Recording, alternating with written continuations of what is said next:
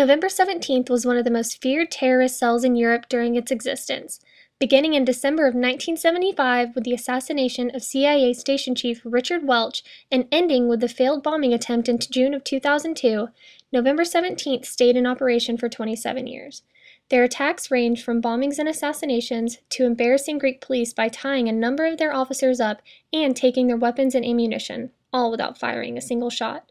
What is most astounding and gives this group so much infamy is the fact that although it is responsible for the deaths of 23 people and over 100 attacks, November 17th was never penetrated by authorities and not a single arrest had ever been made until 2002.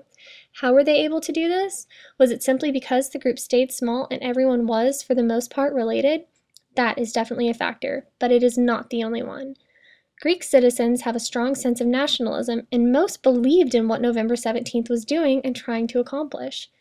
In a poll taken, only 7% of Greek citizens supported a U.S. campaign against terrorism, and only 1 in every 15 people said that if they knew someone in November 17th, they would hand them over to authorities.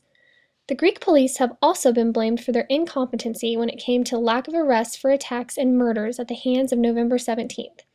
Also, most people have never even heard of November 17th.